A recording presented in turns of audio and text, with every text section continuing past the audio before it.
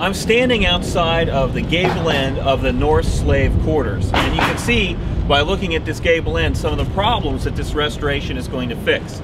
You can see over here exposed brick where the parging or the outside plaster has fallen off, and there's a lot of cracks in the plaster that need to be repaired.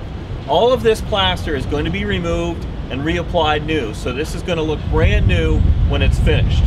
Some of the work has already begun, as you can see.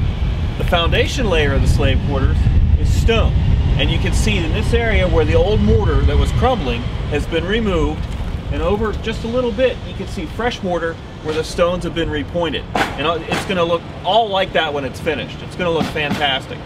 It's really exciting to see a historical treasure like this being fixed up, and I can't wait to see what it's going to look like when it's finished.